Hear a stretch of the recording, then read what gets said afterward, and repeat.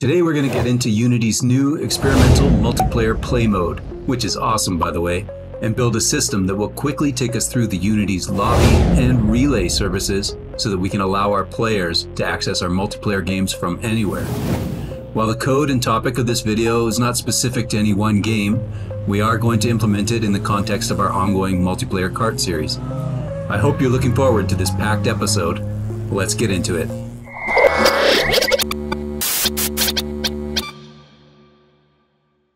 Before we get started today, I want to give a quick shout out to one of the channel subscribers, Gary, who not only found a bug in the repository, but also suggested a great improvement as well. And I want to use this opportunity to extend an invitation to anyone else who's a subscriber of the channel. Anyone is welcome to suggest improvements to the codebase at any time. So the two main Unity libraries that we're going to be using today are Lobby and Relay. So you need to go into your package manager and install both of those. It'll take a couple minutes each, and then once that's done, you need to make sure that your project is connected to Unity services. Now you can either go up into the left-hand side and sign in if you need to. Otherwise, you can just select your org and either create a new project ID or select one if you've already made one. If you go over into authentication, you can actually get a link directly into the dashboard here, and you need to come in here and turn on these services. So jump into the multiplayer tab on the left here, and then you just jump into Lobby and click on Get Started. And then there's just 3 little steps to go through. And because everything's already been done, the project has been linked now, and the packages are installed, you basically just have to click through next, next. And it gives you the opportunity to import some samples. So when you're done with the lobby, Relay is exactly the same. You'll get this success message in blue here once everything's set up. Then you can jump over to the Relay tab and just click through again, exactly the same thing.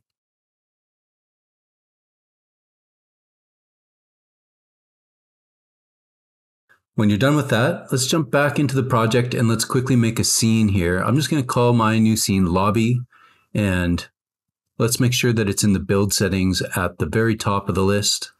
I'll just drag it in there and actually just drag it up here. And yeah, that's it. Now, I want to talk about multiplayer mode for a moment because I'm going to be using it for the rest of this video. This is a new feature in Unity 2023, and it's experimental still. It has some bugs, which I'll talk about as we go along. And while this part is totally optional, you don't have to upgrade your project and you don't have to install this part. Believe me when I say this is one of the best things I've ever seen as far as multiplayer tools in Unity goes. This is going to make your life so much easier. I'm just going to quickly talk about how I upgraded my local version of the project. So I installed the new version of 2023 beta. The next thing I did was just created a totally empty project and imported all the dependencies at the version that 2023 expects. Then I opened up the manifest file, and that's in your /packages folder. It's just a text file that shows all the dependencies. The relay and the lobby that we're using, those versions haven't changed, but some other things have. Netcode for game objects has a newer version, which we can use because there's no breaking changes. You can see I've already listed my multiplayer play mode in here. Then I copied that package back to my original project, changed the version in Unity Hub, and opened it up. Took a few minutes to compile, and the only thing it complained about was some Text Mesh Pro stuff because I had deleted some folders in my local. Now, if you don't need to upgrade your project because you're watching this video in the future sometime and you've just cloned it from the repository or whatever, or you're starting it at some point other than the very beginning, you can also install the package just by going up to the package manager at the plus icon, and you can type in the name of the package. And the version at the time we're recording this is 0.4.0, and that takes a moment to install. And then if you look here under window, we now have a new window we can open called multiplayer mode. And let's have a closer look at this and what it can do. I'm just going to dock mine right up by the hierarchy. Now you can see you can have up to 4 different players at one time, including your main editor. I'm going to enable one of them, and while that's activating, I'm going to set up a couple tags. Now you can reference all the tags in code if you need to. For now, I'll just make one for the host and one for the client. And then when player 2 is done activating, let's just give it a playthrough and we'll see how it works. So once I've got player 2 active, Unity actually opens up this little extra window, and it would be the same for player 3 and player 4. So let's, in this version here, I've already clicked play in the editor, so I can come in here as the host. And now we've got the game running locally here. I'll just park the card over here and come back to the editor and come in as the client. So by doing this, you can see that I've basically jumped through all the hoops of requiring extra consoles in the editor. We don't need anything like parallel sync anymore.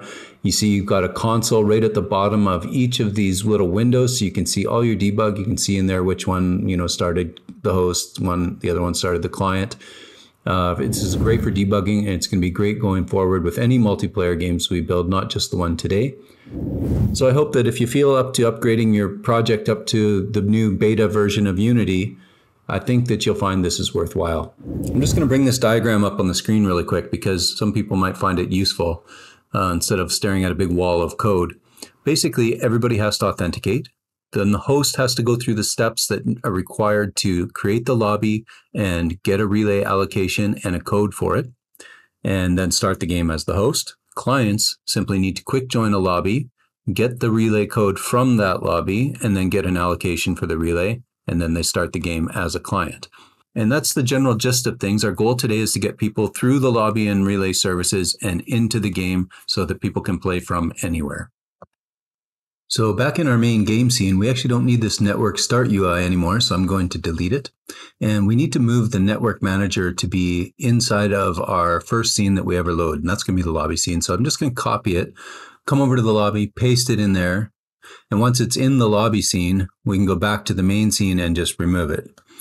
And we'll save up this main scene, and that's it for those kinds of changes. Now we can jump back into the lobby, come over to the network manager, and make sure that enable scene management is checked. That's all the setup we have to do for now. Let's start making a new script. Now I made a new folder in here called lobby, and I'm just going to call this first script multiplayer, and it's going to be a singleton that will manage all things having to do with us authenticating and going through the relay and lobby services. Let's expose a few fields to the editor. First of all, lobby name, I'll just put lobby in here, and max players, again, we might want to change that. And like I said, this is going to be a singleton, so let's have an instance variable here that we can have access to. We're also going to have a reference to whatever lobby we decide to create. Now, we need a start method where I'll assign this to the singleton instance, and we need to not destroy this on load. We want this service to go through any scene changes that we have. So let's have all of our authentication in its own asynchronous method. So first of all, let's suppose the player hasn't specified a name or we haven't passed one in. Let's overload this method and pass in a made-up player name with a random number on the end. Then we'll have a version of that method which accepts a string for player name. Now, what we want to do is if the initialization state is uninitialized, then we want to create a new instance of the options, and we want to set the profile to be this unique player name. And this is important for the multiplayer services. Each of those little windows needs a unique profile. And then we can call the Unity services initialize async method, and that gets the services started up. Next, let's hook into the signed in delegate, just so when someone signs in, we can show that they actually got a unique player ID, and we'll get a little confirmation in the editor. Finally, if we're not signed in, let's call the signed in anonymously async method. And then I think we should store the player ID and the player name into properties. We might want to have access to those at some point in the future. Okay, now that we're all authenticated, we can write all of our methods to handle relay. And the relay methods are all going to be private because we're going to be calling them from our two public methods that are either going to start the game as a host or a client. So the first one is to actually make a relay allocation.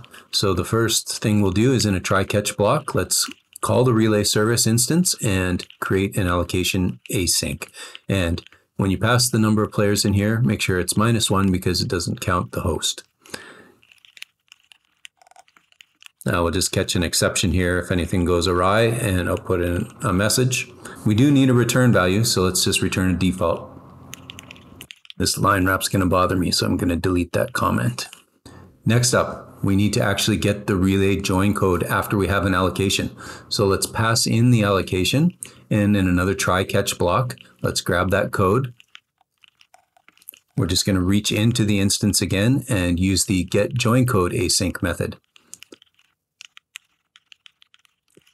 Once we have that, we can return it. If we fail, message return default. Now those two methods are used by the host, but for clients, they're going to actually just need to join the relay. We just call the join allocation async method, pass in the code. Wow, Copilot guessed the whole thing. Not bad. That will return a join allocation, not to be confused with a normal allocation. Let's come back up to the top and define our two public methods.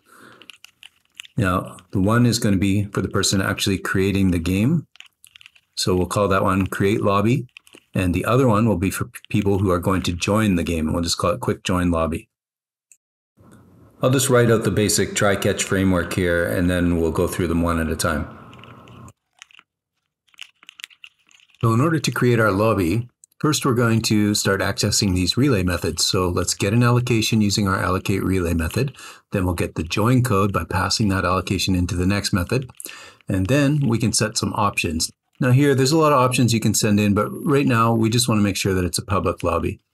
So once that's ready, we can actually create the lobby. We'll pass in the lobby name, max players, and the options. And then let's just debug something saying that we actually created the lobby. And once we have a lobby created, we can start polling it. We can send it a heartbeat every so often to keep it alive.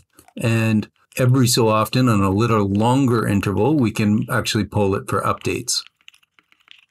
Now we already have a countdown timer class in our utilities, so let's just make use of that. We'll define 2 timers for that, and as soon as we've created the lobby, we can start running them. But I'm just going to move them up to the top, and then in the start method, we can actually define what's going to happen with them. We should also define their intervals with constants here. So the heartbeat can be 20 seconds. The lobby poll interval should be greater than 60 seconds. And then in start method, let's hook into the events in these timers so that they restart themselves as soon as they finish. So when each of these timers stops, we want to handle whatever it's in charge of and then start it again. So the first one, let's make a method to handle the heartbeat async. The other one, let's handle the polling. Copilot again almost has this totally right. It just had the method name wrong. Send heartbeat ping async. And the other one is get lobby async.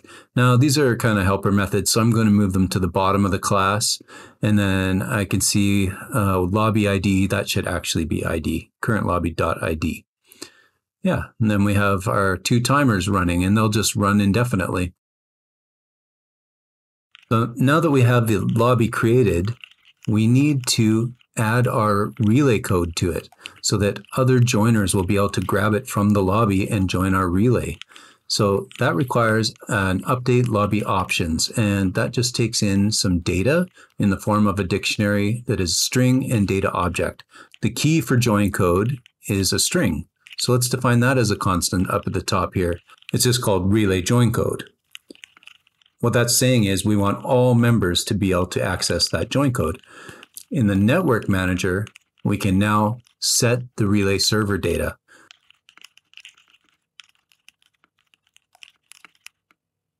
So that requires the allocation, and it requires a connection type.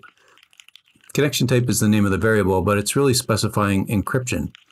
Now that again is a string value. So let's go up to the top of the class and actually turn this into an enum that we can use so we don't have to type in strings all over the place. I'm just going to scroll back up to the top here and we'll define an enum with the different encryption types we might want to use. So DTLS you'll want to use for most of your builds, but if you want to do a WebGL build, you can end up using the WSS one, but there are a couple others. Now let's have 2 constants that actually define what these string values are that we pass in. Then using that, we can expose one of these encryption types to the editor and we can make choices that way. Then let's just have a private string here. For now, we can just use a little ternary operator because we only have 2. Otherwise, you might want to turn that into a switch. Okay, well, that solves our encryption problem there. Now we're almost finished. all we have to do is actually start the host. And that's actually the most complicated method. The quick join lobby method, by comparison, is very simple. All we have to do is just call this quick join lobby async method.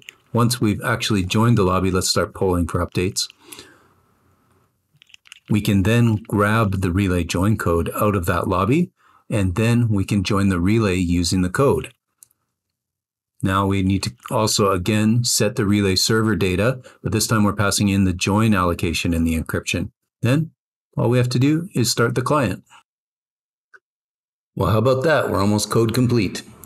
Now, coming back over to the editor, I made a little prefab that I'm going to leave in the repository, or you can make your own, but it's just 2 buttons and a background that'll will hook up to creating the game and joining the game, and maybe we can make that background a little more exciting than that. We also need an empty game object here to hold our multiplayer script, so let's have a look at that quickly. You can see we can choose the encryption type. Let's change the lobby name to KART Lobby. And then, despite the fact that I dragged this UI prefab in here that has a canvas on it, there's no event system here. So let's add an event system into the scene. Don't forget about that, or you'll be wondering why your buttons don't work. I don't like passing around scene names as strings, so we're going to bring in this open source library that we've used in the past, and I'll have a link to that in the description. That allows us to pass scenes by reference. So let's come back into code here and let's start writing a lobby UI script. I'm just going to move this into its own class here. Now the lobby UI, we just need references to the buttons, and we need a reference to the scene that this particular UI is going to want to send us to after someone takes an action. So we'll get a scene reference in there and using the open source library. Now on awake, let's attach listeners to these 2 buttons. We'll just put them as methods because they're going to be async. So the first one, we'll just call it create game, and that'll call our multiplayer instance and we'll create the lobby. Now the other one is just to join. We'll call the other public method. Now the host has to be the one that changes the scenes, not the clients. So we'll make a loader class, just a static class that we can use to load network scenes. Let's have a public method there, a public static method to load a network scene. We'll pass in a scene reference, and that needs to call the network manager singleton scene manager load scene, pass in the scene name, and we're going to load this scene not additively, just one single scene. And we'll move that into its own class, and now we're done writing code. If we come back into the editor, we can attach that lobby UI script to our lobby UI object, drag in references to the buttons, and then go find our game scene in the scenes and drag that reference in there. That's all we have to do. Now let's have a play and look at the logs and see what's happening. All right, so as soon as I hit play, you can see I've connected and it's given me my own unique ID here. Now I'm going to click create, and you'll see it starts looking for a region because we haven't specified one. So it looks like it checked 15 different servers for the most optimal one. And you can see it's created our lobby with a join code. So that looks great. I'll just drive this card out of the way a little bit, and then I'll grab that other window. So you can see here it's also signed me in as soon as I press play in the editor with a different unique ID. And as soon as I click join, sure enough, throws me right into this same gameplay instance as the host. So that's great. Everything is working just as we expected. I want to say one thing about errors with multiplayer play mode, and that is I've seen quite a few strange bugs. If you start seeing errors like what I've captured on the screen here, or potentially you just can't connect to the relay for some reason, it usually means that something's gone awry with the state within these little containers. And that's kind of to be expected because this is still an experimental package. So what I've found is if I get into these kind of problems and it's preventing me from using it, all I do is shut down the editor and start it again. It only takes a minute and everything's back to normal. It just resets the state of all of them. All right, that's going to be the end of today's episode. If you like this kind of content or you learned something new today, make sure to like, subscribe, and hit the bell so you don't miss any future episodes. Next week, we're going to focus on gameplay mechanics, try and wrap up any loose ends to this vertical slice. Thanks for watching, and I'll see you in the comments below.